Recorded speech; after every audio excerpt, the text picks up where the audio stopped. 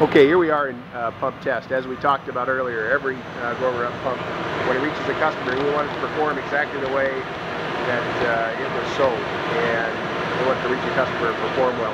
So we have a lot of tests set up throughout the facility that have varying capabilities to confirm that performance. This 12-inch pump has been set up. Jim's got some condition points he's going to look at. He'll run a hydrostatic test on it first to confirm that nothing's leaking, and then he'll fire up his dyno and run the pump at a couple of different condition points. And Jim is highly qualified and has been with Gorman-Rupp for a lot of years. Yeah, Jim's been here a long time. Jim is capable of running pretty much any of the test setups that we have.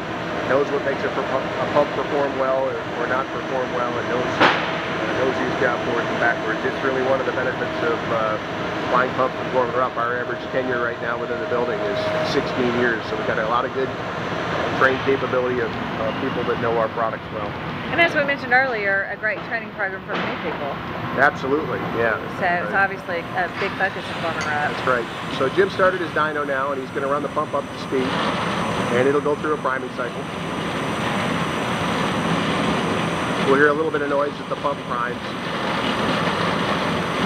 And once it goes fully dynamic, Jim's going to be watching all of his gauges. He's going to be looking at his heads and his flow. He's got a flow meter, pressure gauges, all those obviously calibrated within our ISO 9000. And there's a bit of noise as the pump is going through its priming cycle. And so there it'll be running at full flow for the RPM that he's selected.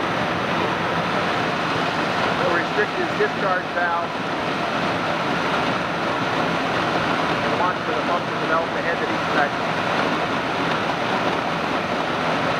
How long does it take to train to operate this test kit? A new employee that's here, if they're fully qualified when they reach us, which they would be, because we have a full testing program that confirms that they're capable of doing the job once we train them to do it. Would probably spend 2 to 3 months in various areas within the facility. And then obviously they have their supervisor and some of the prior employees available as resources to it as well, to questions and all. So Jim's logging all of his information here. We keep a test record on file for every pump that we ship by serial numbers, but if a question comes up in the field, we can demonstrate what condition was tested at the factory or when the pump left the facility, and know that it met our conditions before we shipped it.